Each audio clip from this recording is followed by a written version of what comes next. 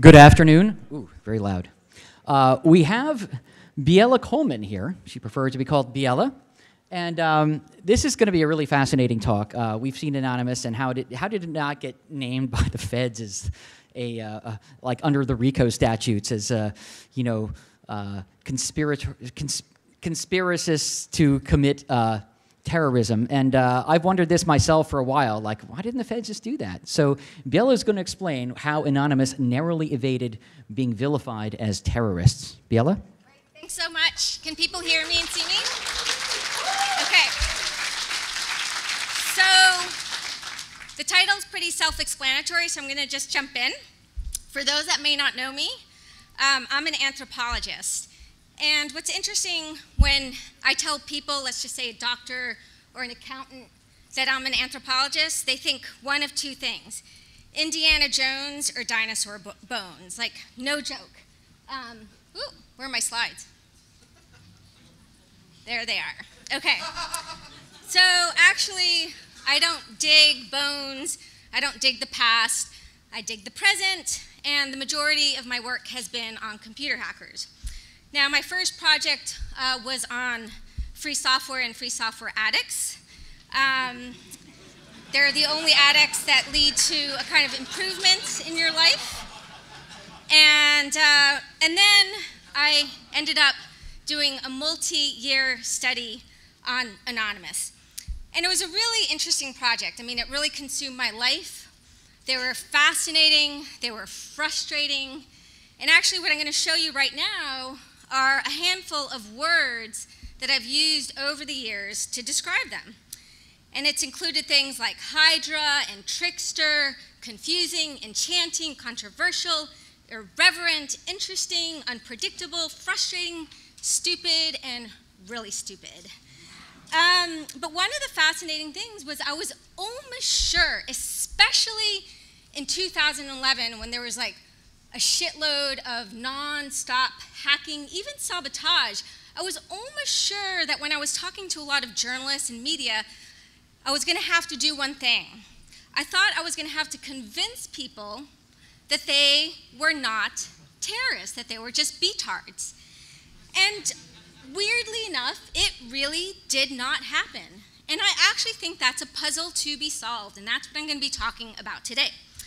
And the talk is divided into three parts. I'm going to start with some proof. Some of you may be thinking, well, in fact, I think they have been vilified as terrorists.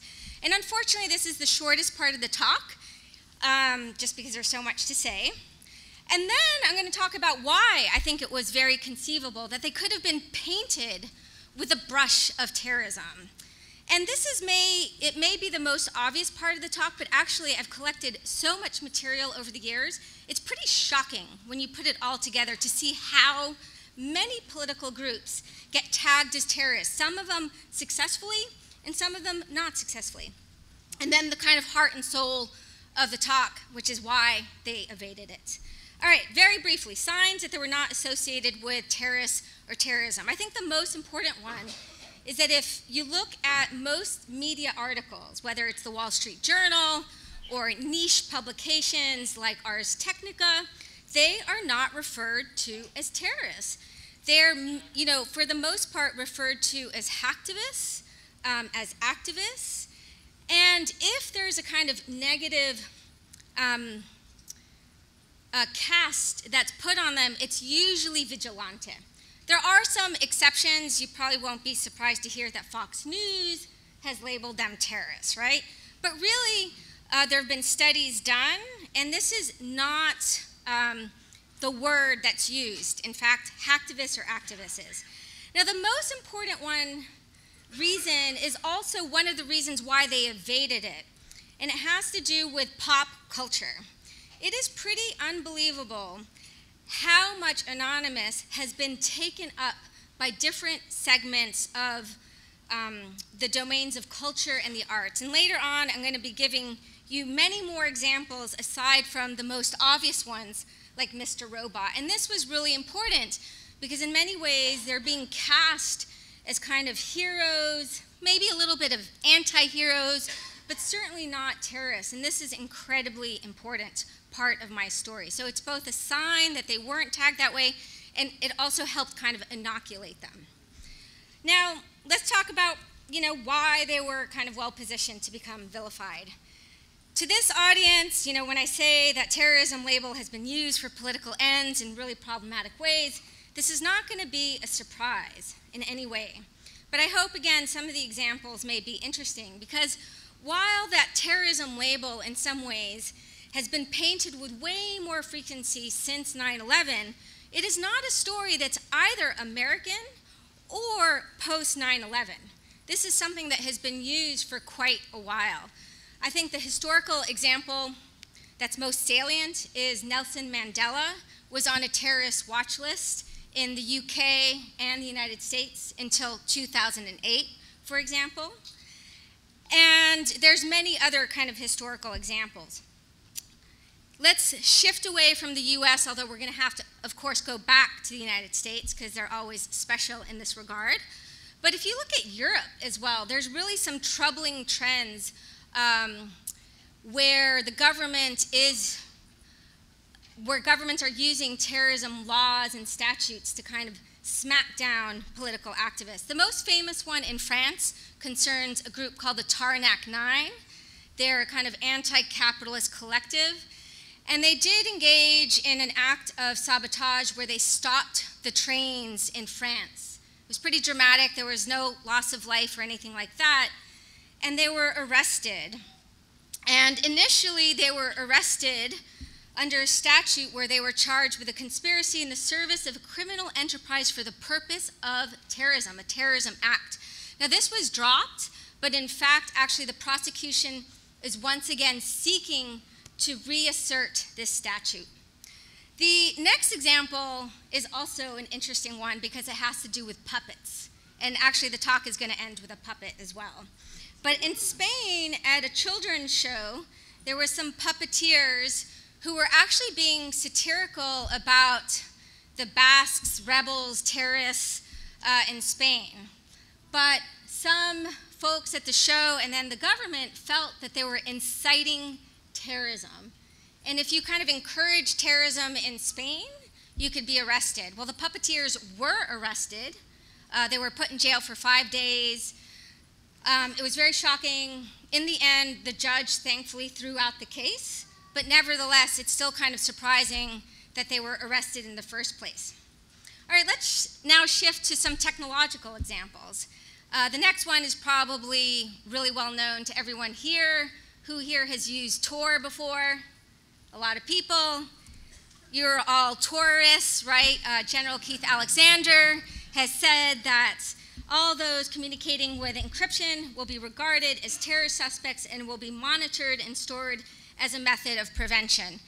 Now, we can laugh at this example. I don't actually know of anyone who has been arrested for using Tor and then kind of being a suspect for terrorism. But for some reason, again, in Spain, I'm not sure why it comes up so much in the story, actually there were activists who were suspected of terrorism because they were using Rise Up email accounts, right? So Rise Up is a privacy enhancing ISP, and a bunch of activists were rounded up by the police. And this also kind of caused outrage, especially because the judge explicitly said, oh, we suspected you of terrorism because you were using Rise Up email accounts. And again, there were big protests and so on and so forth. All right, back to the United States. This example is a depressing example concerning Black Lives Matters. Certain police have sort of tagged the movement as being a terrorist movement. And, that's maybe not too surprising. What maybe was a little bit more surprising was that there was a petition to formally recognize Black Lives Matter as a terrorist organization, and they did get 100,000 signatures needed for the White House to respond. Thankfully, they did not designate Black Lives Matter as a terrorist organization. So a lot of these examples are unsuccessful. They haven't stuck. They're being used, right, but they don't stick. They're like Jell-O thrown against the wall. But now I'm going to give you an example that did stick. And I think it's an important one because it's kind of in some ways the cautionary tale that made me think about this. And it has to do with animal rights activists and environmental activists. And there's a really great book called Green is the New Red by Will Potter. And in there, he makes the argument, again, not a surprise here, that since September 11th, the word terrorism has been stretched and pulled and hemmed and cuffed and torn and mended to fit a growing body of political whims. And there's no other group in the United States that has suffered most from this hemming and cutting and application than the environmental rights movement, the radical movement. And in specific, in 2004, John Lewis, who was involved with the FBI, basically designated eco-terrorism as the #1 domestic terrorist threat in the United States. And this was no joke, because 2 years after this was declared, what happened next was particularly important. A law called the Animal Enterprise Protection Act became the Animal Enterprise Terrorism Act. And this applies to anyone who intentionally damages or causes the loss of any real or personal property used by an animal enterprise. And so, for example, recently, not too long ago, some animal rights activists have released some minks from a farm, and they are charged as terrorists. Now, some of you may be wondering, has there been loss of life because of animal rights activists, right, here around the world? Well, here's a little chart which shows that actually there hasn't been any loss of life, no murders, yes, some arson, which is pretty hardcore. The great majority of action has been vandalism. But precisely because the law was changed, precisely because there was a really concerted campaign, monkey-wrenching saboteur is the same as terrorists. And, you know, some of Anonymous's actions definitely fit under monkey-wrenching and sabotage, right? So it's not too far-fetched to conceive that Anonymous could have been tagged as terrorists. Now, I'm going to finish my animal rights story with a kind of very shocking example. And it's a shocking example because there was a handful of people called the Shack 7 who were initially convicted under the Animal Enterprise Act. Some of the sentencing happened under the Terrorism Act. And they wanted to shut down the notorious animal testing lab, Huntington Life Sciences. And as you can read in this quote, I'm not going to read it full, but what's interesting about the Shack 7 was that none of them were involved in sabotage or monkey wrenching. They ran the website, which advocated for animal liberation. And in fact, there was a strict division where if you ran the website, you didn't engage in those acts, right, to kind of protect yourself. Well, many of these folks went to jail for many years simply for running the website and advocating for animal liberation, in part because they couldn't get the actual saboteurs, right? So to me, this is really like as bad as it can get. So that's the kind of general set of reasons. But now I want to like dive into the technological reasons. I want to dive into Anonymous to talk about why they were well positioned to earn the title. Well, again, no one here is going to see this as a surprise. Everyone has heard of the great tale of Cyber Pearl Harbor, where one day there will be a catastrophic attack against infrastructure. And it has not yet happened. And most people here know that since 9/11, the rhetoric around Cyber Pearl Harbor has intensified, but it's existed actually for a pretty long time. And by this I mean the association between cyber attacks and terrorism. One of the first associations between the two came in 1991, again, well before 9/11, in this report, which was a government report about computers at risk. And it's the last sentence here that's relevant. Tomorrow's terrorists may be able to do more damage with a keyboard than with a bomb, right? And again, leading to Cyber Pearl Harbor. Now, another factor I think has to do with the fact that Anonymous was engaged, especially in 2011 and parts of 2012, in high-risk hacking. You know, they were doing many different things, but they were certainly hacking into companies, taking emails, deleting files. And Cory Doctorow, who is our keynote at Hope, has described the hacking in these terms, which I think are pretty accurate. He says, and the kind of hacking that Anonymous does by means of the fluid, structureless norms of the group, half macho posturing, half uber-savvy media prankstership, is doubly exciting, or exciting squared. It's filled with drama, betrayals, police informants, intimidation, brinkmanship, insane risk-taking, and impassioned speeches from the battlements, right? No joke, groups like LulzSec and AntiSec were hacking into NATO. They were telling the FBI every week to fuck off. Exactly. And, you know, I actually during this period was having nightmares that the FBI was going to visit me as someone who studied them, right? This was no child's play. And in fact, you know, attempts were made to tag Anonymous as terrorists. And this is what I'm going to now talk about. So for those that may not remember, Anonymous attacked a security firm called HB Gary after one of its employees, Aaron Barr, had boasted that he had infiltrated Anonymous and was going to give up the names to the FBI. And well, Anonymous in one evening entered into HB Gary, took all their emails, put them online, deleted everything else, right? It caused like major embarrassment to the company. In fact, the company shut down. And the president, Greg Hoogland, this is what he had to say to a reporter. He said, they're causing me a great deal of pain right now. What they're doing right now is not hacktivism. It was before. Now it's terrorism, right? So this word was actually thrown out in this period. Now, another kind of interesting labeling of terrorism with a member of Anonymous relates to Jeremy Hammond. Jeremy Hammond also was quite the monkey wrencher. He hacked into an intelligence firm called Stratfor, and he also took their emails and deleted everything. And due to a leak, we found out that he was on a terrorist watch list, actually. But guess what? He was not on the watch list because he was a hacker. He was on the watch list because he was an environmental anarchist, right? And that's kind of interesting. Initially, I thought he was going to be like the uber terrorist for being like the hacker environmental anarchist, right? But no. All right. Now, the government. The government were no fans of Anonymous, right? They really thought that they were terrible, evil people. And we have some really nice nuggets of information that help substantiate this. One comes from the Snowden leaks, and it concerns GCHQ.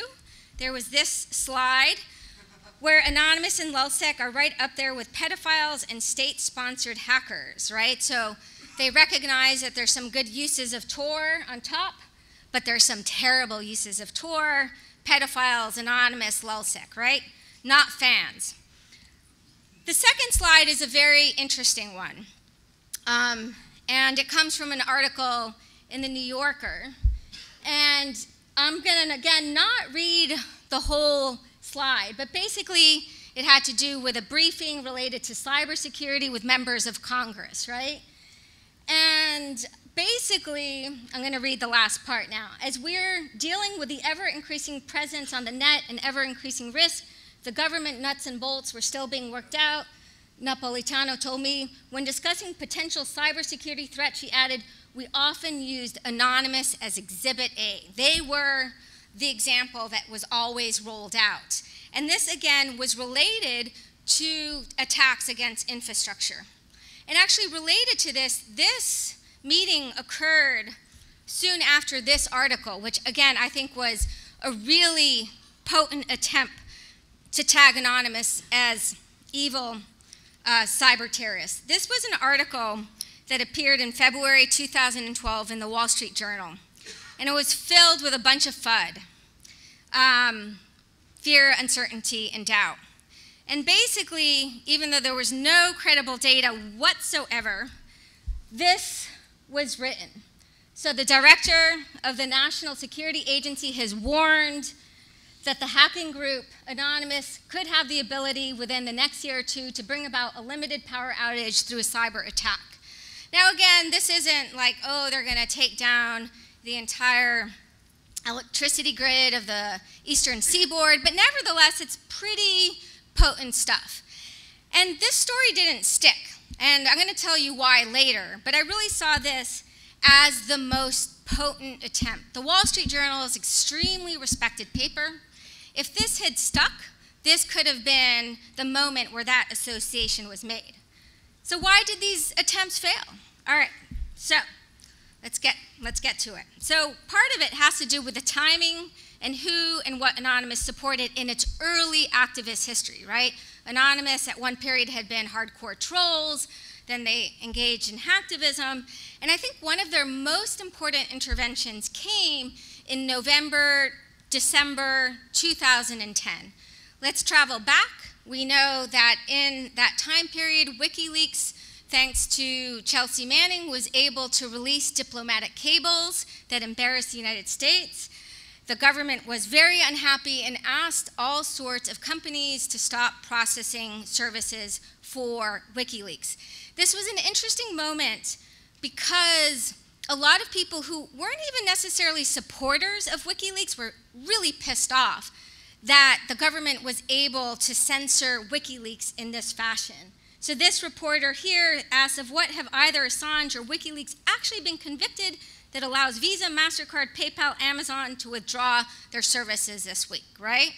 And to give you a taste of just how pissed off the government was, I'd like to offer little quotes from Sarah Palin, who had this to say: Assange should be hunted down with the same urgency we pursued Al-Qaeda and Taliban leaders. She actually wasn't saying it with that image, but I thought it fit really well. So people were pissed, right? And this was a period then that Anonymous decided to support WikiLeaks and engage in a very large distributed denial of service attack. And this was fascinating because DDoS is really kind of unpopular in the hacker community.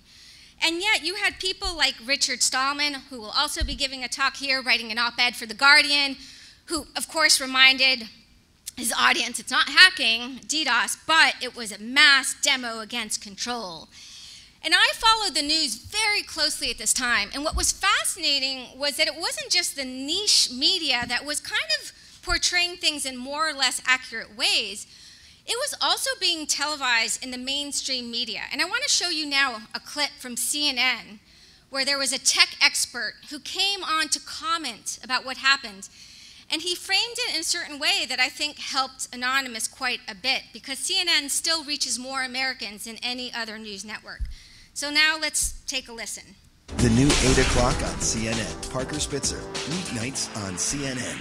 Here's the real meaning of WikiLeaks' story. The powerlessness of world government and institutions in the internet era. In the last few days, supporters of WikiLeaks founder Julian Assange have launched Operation Payback, shutting down major websites like Visa, MasterCard, and PayPal. One of the alleged perpetrators is all of 16 years old. Nick O'Mealy is the perfect person to speak to this new wild, wild net. He's been on the cutting edge of social media and politics. He ran Howard Dean's 2004 presidential internet campaign and teaches about technology and government at Harvard's Kennedy School. It seems a little bit scary to me that anybody can organize an attack on an institution and shut them down. What does that mean? It's almost like a sit-in, right? I mean, anybody could go sit in the lobby of a bank and shut the bank down for an hour. That's a fascinating metaphor, and I've never even thought about it this way, but it really isn't. I mean, this is a few people. First of all, sit-in requires many people. Second of all, it only shuts down that one little branch. This was right at the heart of the Internet's infrastructure for major global institutions, and they went kaput. And how many people did it take to organize this? Just well, a couple. It took a few people to organize it, but hundreds of thousands to participate. It's a denial of service attack. What they do is they get lots of people to all request the website at the same time, and they figure out ways of automating it, but it's still a broad, coordinated activity. PayPal shuts down WikiLeaks' account, but you can still give money through PayPal to the Ku Klux Klan. I mean, this was a political action these hackers took, an act of civil disobedience. So is this something we should admire? I absolutely think it's something we should admire. You know, they're standing up for a political value they believe in, which is a radical free speech on the internet. I'd argue maybe it's the only value the internet actually has. You say you admire them. How far does that go? I mean, cyber war is the new frontier. China is hacking in. China could shut down our grid. Where do you draw the line of what's permissible? I mean, I wouldn't equate this with cyber war. I don't want, you know. Why not? Well, because I don't know that they broke any laws, right? Well, all they did was show up. All they did was show up. All they did was request the website. A lot of people requested the website at once. If China were to do that and were to try to overwhelm... Okay. It's a great clip. First of all, there's just like so much misinformation. They did not strike at the heart of the financial institutions. It was the PayPal blog, for Christ's sakes. And there wasn't actually hundreds of thousands of people that contributed. I mean, there was a lot. But I love this. You know, I love that there was a tech expert that put especially Spitzer in his place. And I think that this initial framing and this initial event was really important. This was not portrayed negatively. But what happened next was as important, because a month later, Anonymous contributes to the social revolutions in the Middle East, and then in May in Spain, and then in September in Occupy. And this was incredibly important because Anonymous had been up to that point really identified with internet politics, and they still are, but nevertheless they got involved in social revolutions that had widespread support. And in the case of Occupy, they almost became the propaganda face of it. And this is really important because Anonymous has rightly been criticized for being incredibly incoherent because they arrive and show up with everything and anything. But in some ways, their incoherence, or you might call it their flexibility, has actually also inoculated them against the charge of being cyber terrorists because they get involved in so many different things, right? Whereas ALF, Animal Liberation Front, they're just like freeing the animals, right? And so in some weird way, the fact that they got involved in the social revolutions, the fact that they hack, the fact that they call out rape culture, the fact that they kind of exist in every corner of the globe, from Peru to the Philippines, has really helped them. And actually, there's a name for what this phenomena is. It's a multiple use name. It's the fact that they're an alias that can be used for very different purposes. And Anonymous is the best example, probably the best example that we've ever seen of this phenomena at play, but it's by no means the only one. Luther Blissett was a fictional name created by a bunch of Italian activists in the 1990s that then was picked up by activists across the European continent to lay claim to a bunch of pranks. Another good example of a multiple use name. Captain Swing was the name of a character that a bunch of farmers who were really upset at the fact that new machinery was being introduced into farming that was threatening their livelihood. They came up with this name. It spread all across England, and it was a name that they used to both commit acts of sabotage and lay claim to them. And so this has really helped, and this fellow, Marco Desires, has written a very good book looking at what unique characteristics a multiple use name has politically. So I think that's another reason. Now my favorite reason has to do with the adoption of the Guy Fawkes icon. Now, I'm not going to tell you why they adopted it. It's a bit of a long story. I've written about it in my book. Check it out. It's a bit of an accident, actually, why they adopted it. But what's interesting is that today, the mask really has a positive aura to it. It tends to have more positive than negative associations. It's associated with revolutionary action, with dissent. And again, still a controversial figure, but nevertheless one that I think a lot of people admire. But what's interesting is that Guy Fawkes was a historical figure who tried to blow up the English Parliament in 1605. Everyone here probably knows this. You've watched V for Vendetta. But what's fascinating was, in many respects, for most of history, the 1700s and half of the 1800s, he was kind of like Britain's Osama bin Laden. People did not like him. He was a nasty figure. People were celebrating the 5th of November because they were celebrating the English state, right? And what's interesting to this story is that you may think that it's V for Vendetta, first the graphic novel by Moore, Alan Moore, and then the movie that helped transform a bad, evil, dark, menacing figure into an interesting anti-hero that we kind of admire. And it is certainly true that probably more than any other film and novel, these two were extremely important, but actually it started a little bit earlier. In 1850, there was a historical novel published called Guy Fawkes or the Gunpowder Treason. I've actually read it. It's a pretty boring book.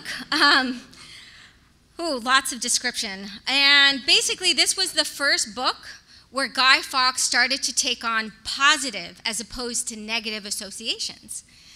And so basically, it was the work of a writer who did that. And soon after, people in Britain started to write children's books with Guy Fawkes as a character. And this was particularly important because we know that the youth are so impressionable. And so by the time, you get to this last century, you have that transformation complete, right? And so Anonymous adopts this. Now, I think there's another kind of layer to this story. It's not simply that Anonymous takes on an icon that was once negative, now is positive, but I think in a post-Snowden world, the story in the movie strikes more like reality than fiction. And I think that's also very interesting, where you have this fictional realm that in some ways portrays a lying totalitarian state. And guess what? Whoa, that's actually the state that we're in. And so what is represented first in film now starts to be represented in the real world. And we have this amazing kind of circle where you have reality, fiction, reality, and guess what? Now we have more fiction as well. And what's interesting about this current moment, and this is my next reason, is that the number of cultural works being created today around hackers and Anonymous in specific is astounding, actually. I've collected everything. I'm not going to show you every single bit, otherwise we'd be here for a very, very long time. But it represents high culture, low culture, whatever low culture is, esoteric culture. It's appeared everywhere. Again, Mr. Robot is great, but that's really the tip of the iceberg.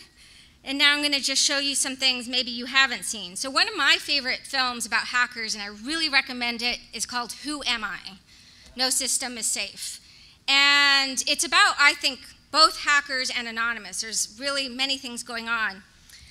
And it's explicitly inspired partly on Anonymous. And I'm going to show you a short clip now where they refer to Anonymous. I actually think this is one of the least interesting parts of the movie, but it relates to my talk, so I have to show you. Wir brauchten ein Headquarter. Das Haus meiner Oma war der perfekte Ort dafür. Das erinnert mich an die alten Zeiten. Chaos Computer Club und so. Herrlich. Yes! 1 Million Klicks. Yes! Ja! Wir brauchen Namen. Wir müssen Marke werden. Wir müssen groß werden. Alles, was Aufmerksamkeit generiert, ist kontraproduktiv. Wir bleiben unterm Radar. Scheiß auf Radar. Fette Marke ist geil, so wie Anonymous oder Lalsek. Wie Lemmer X.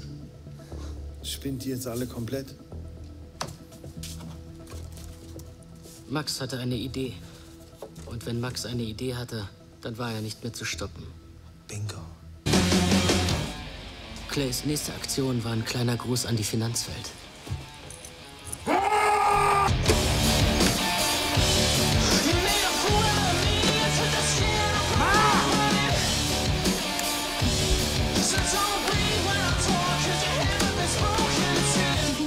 Entwicklung in Asien hat vor allem an der Wall Street für einen eher zurückhaltenden Wochenstart gesorgt. Wesentlich geringer fällt der Einfluss auf die deutsche Börse aus.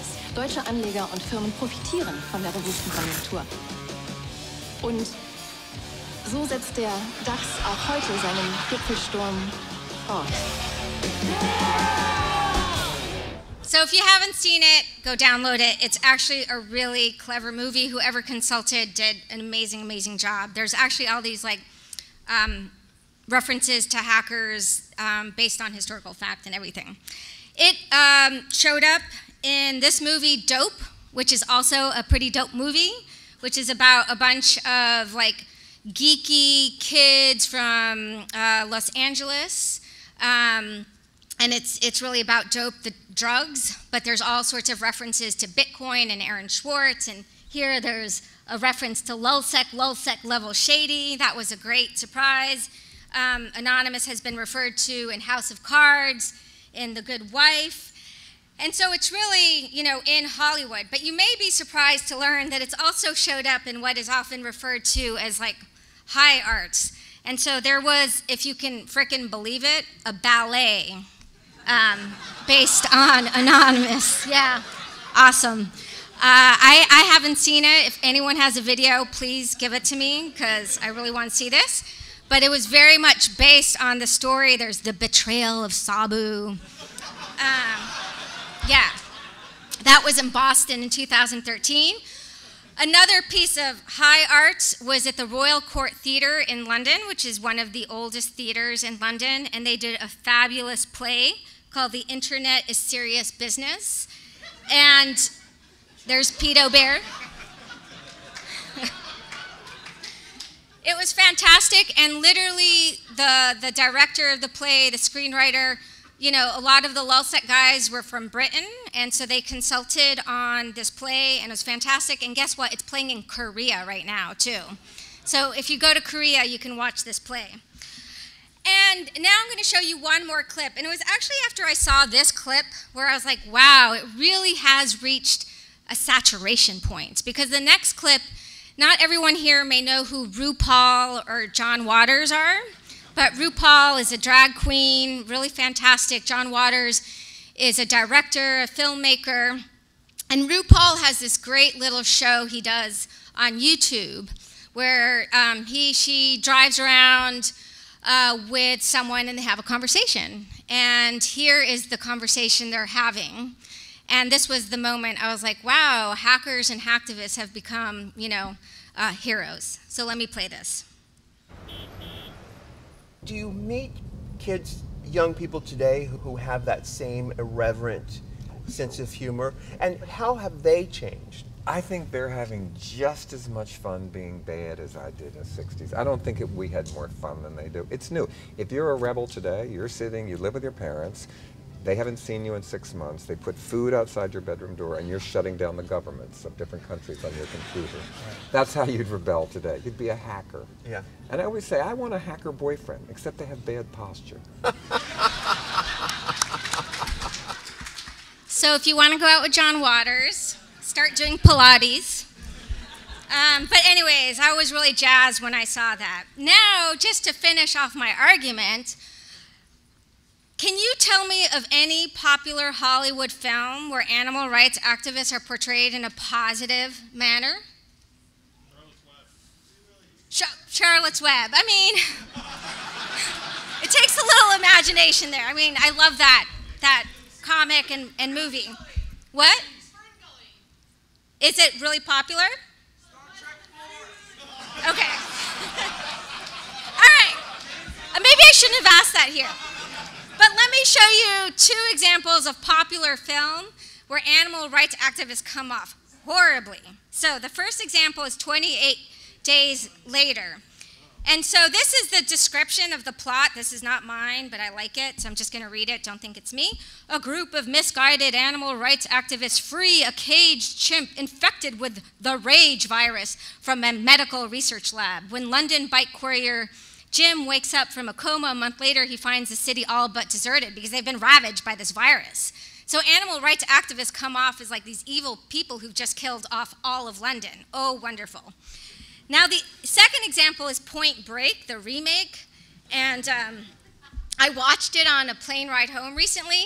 And I was so excited because it's about a group of like these extreme sports enthusiasts who are really hunky. And they do all this like direct action. And the first half, like they're portrayed in a pretty positive way. And they're talking about how like you can't get far enough with ideas. You actually have to act in the world. And I was like, whoa, whoa. Here they are being portrayed in this positive way. And there's an FBI informant among them, of course. And guess what? They decide to start blowing up mines and killing people, and they could care less, right? So the FBI agent looks really good. They look really bad. And it just comes to show that, you know, when you compare something like animal rights activists in popular media versus hackers, anonymous hackers are really winning out. So let me go on. I have two more reasons why they were able to escape this vilification. The next one has to do with terrorists, ISIS. One of the interesting things about ISIS in comparison to Al-Qaeda is that they took social media by storm. And in many ways, they were very similar to Anonymous insofar as they love to publish videos and they love to tweet. But guess what? Their videos were a little bit more gruesome. And I'm not going to show you the gruesome stuff. But I love this GIF.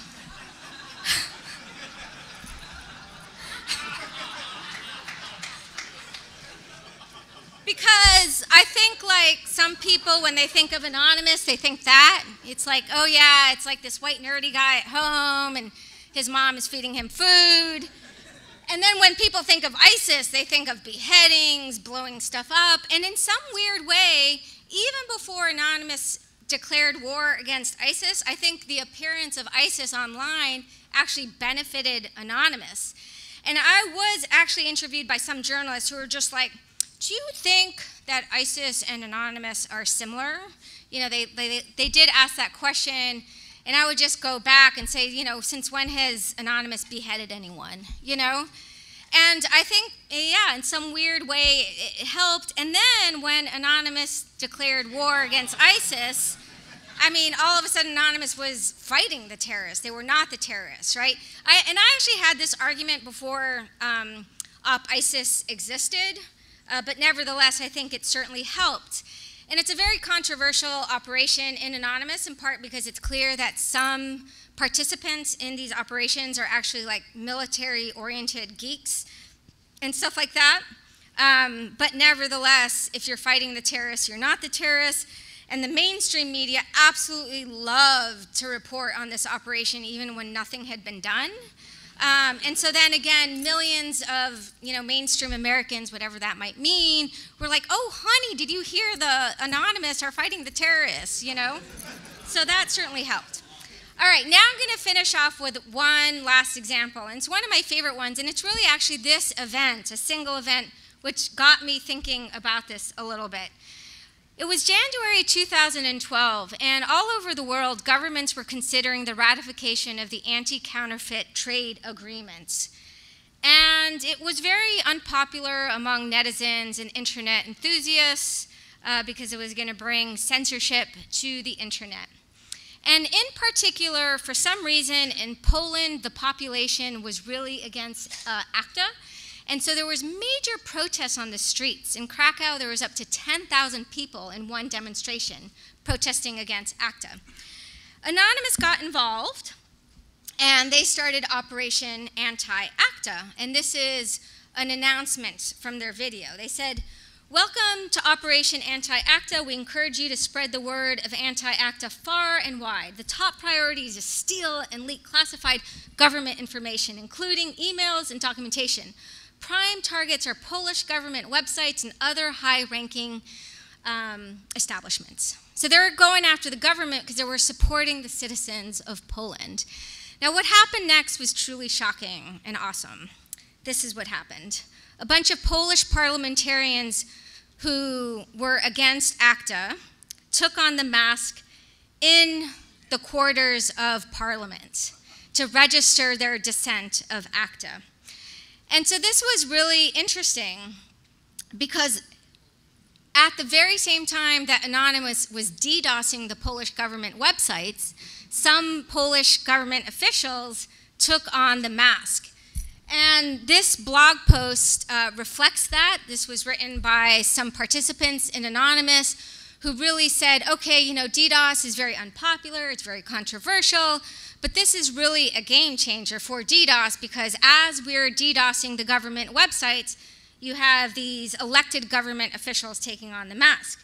And indeed, it was really a game changer, not simply for legitimating DDoS, I think for legitimating Anonymous, because government chambers, you know, you're not going to put, I don't know what the ISIS symbol is, it's like a weird dildo or something. Like, you're not going to, if you wave that flag in Parliament, you're going to get in big trouble.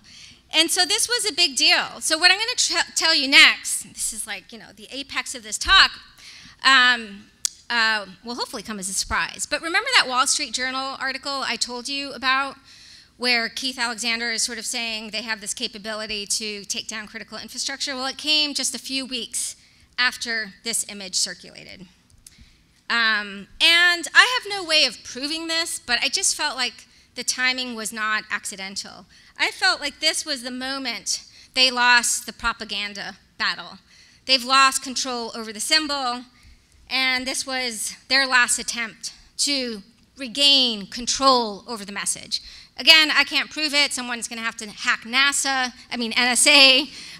Don't hack NASA.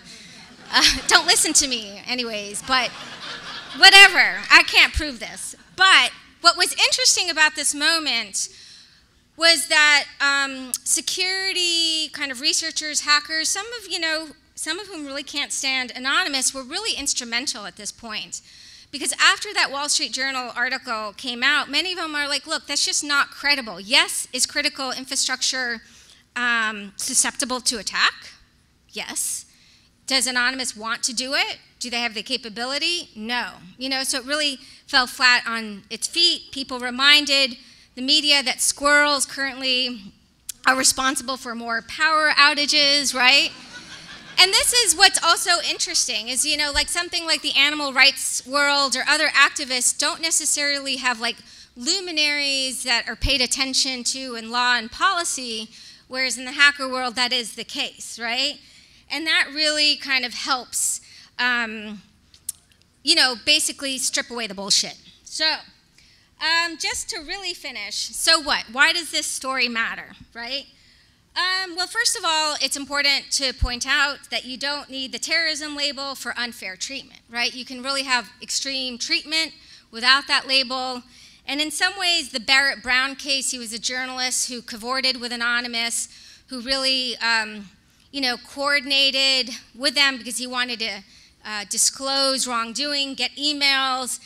And he was put into jail for 5 years for that. In some ways, his state is similar to the Shack 7, except he wasn't tried under a terrorism law. But 5 years is a really long time.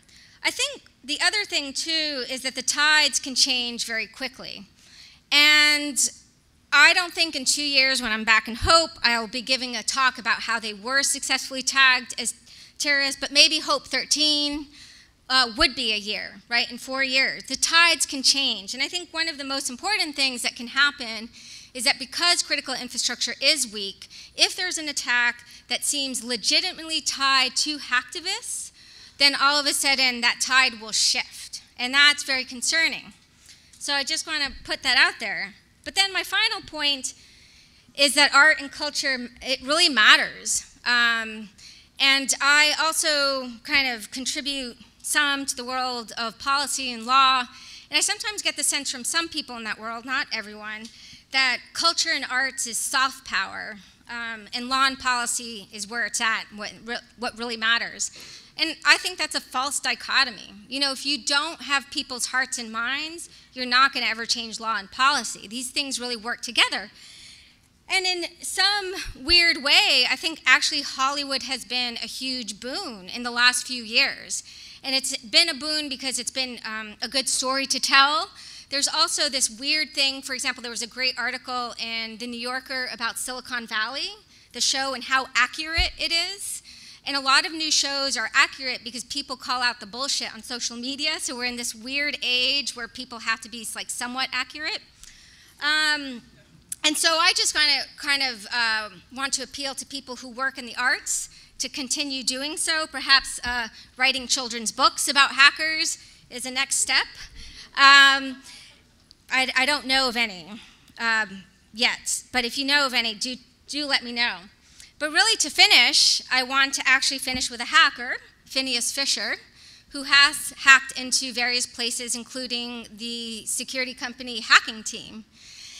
And he, or the group of people behind Phineas Fisher, have been following in the footsteps of Anonymous, but executing hacks with more care and security.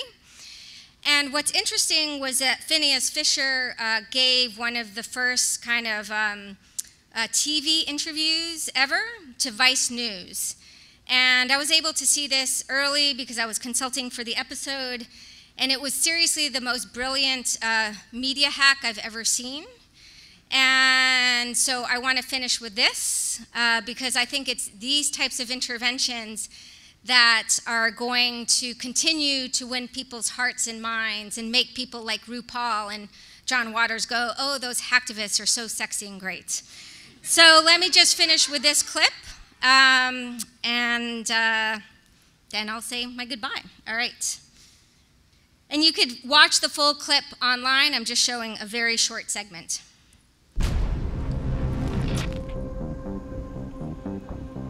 A black hat hacker had hacked hacking team servers, stealing hundreds of gigabytes of data. After leaking it online, Phineas Fisher all but disappeared.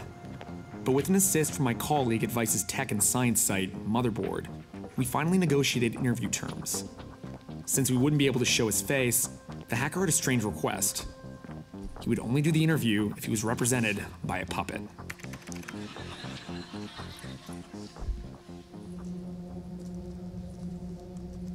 Let's do this. These are the exact words from our live text exchange, voiced by one of my colleagues. So why did you hack Hacking Team? Well, I just read the Citizen Lab reports on Finn Fisher and Hacking Team and thought, that's fucked up. And I hacked them. What was the goal in hacking the Hacking Team data? Were you trying to stop them? Well, for the lulz. I don't really expect leaking data to stop a company, but hopefully it can at least set them back a bit and give some breathing room to the people being targeted with their software. Is this at all about anti-surveillance for you? Of course, or I wouldn't be hacking surveillance companies. What do you think of surveillance companies and Hacking Team specifically? All right, that's it. Go watch the clip, and thank you so much.